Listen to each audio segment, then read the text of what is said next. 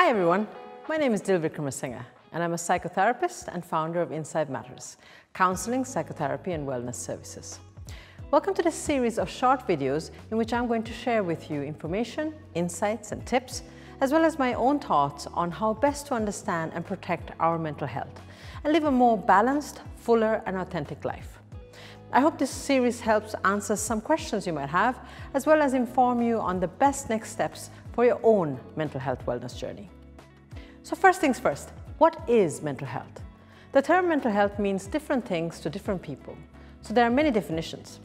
As we only have a short amount of time, I'm going to give you a couple that I find helpful.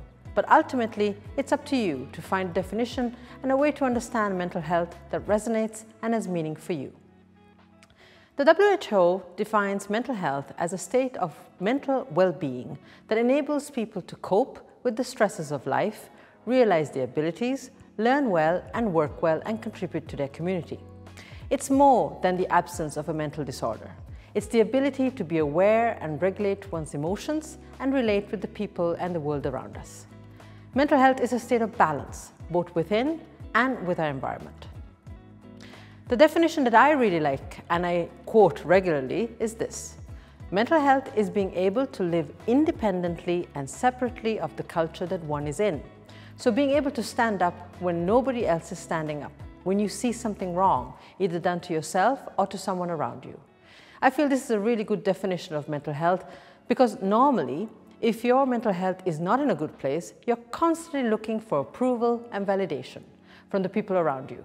More to the point, you'll actually put the focus on meeting the needs of others as opposed to meeting your own needs. You want people to like you more than meeting your own needs. I'll explain further in the series how to identify and deal with this. But for now, I'd like each one of you to take a moment and ask yourself what mental health means to you and how are you looking out for it. Ask yourself, how am I feeling right now? And sit back and listen out for the answer. Do you think you may need help with your mental health?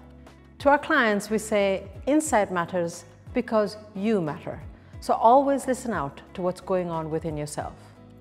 I'll see you in the next episode where we'll be looking at the different types of supports out there to help with potential mental health issues you may be dealing with.